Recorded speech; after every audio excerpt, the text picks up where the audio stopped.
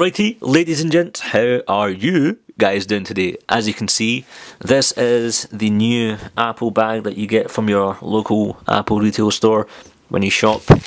They've done away with the other bags and they've come up with this new innovative black and white. Let's just move on, shall we? This is a case that I picked up from China, and it's a pretty nifty case. I've just repackaged it to show off my unboxing skills to you guys. It's not something that I've seen before, hence the reason why I'm showing it to you. If you can already tell, this is indeed a case for the iPhone 4S, I believe, or 4 anyway. And here is a pocket for an SD card. Fits in, although not all the way. Would have been nice if it was a slightly bigger pocket.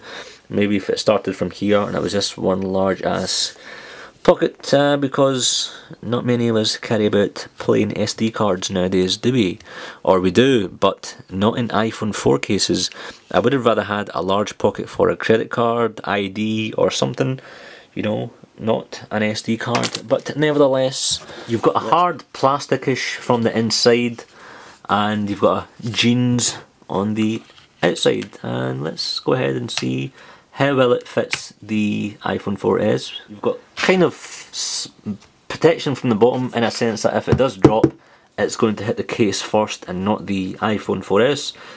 Docking part here, speakers are open, which is good.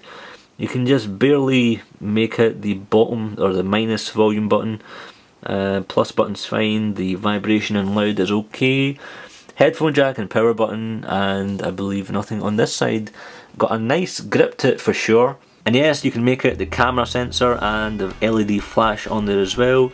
Nice wee case. I used it for about a week. Thought I would put this video up. Have you come across this yourself or any similar case? Feel free to leave a video response below or a comment below. Guys, thanks very much for watching and I'll see you in the next video. Cheers!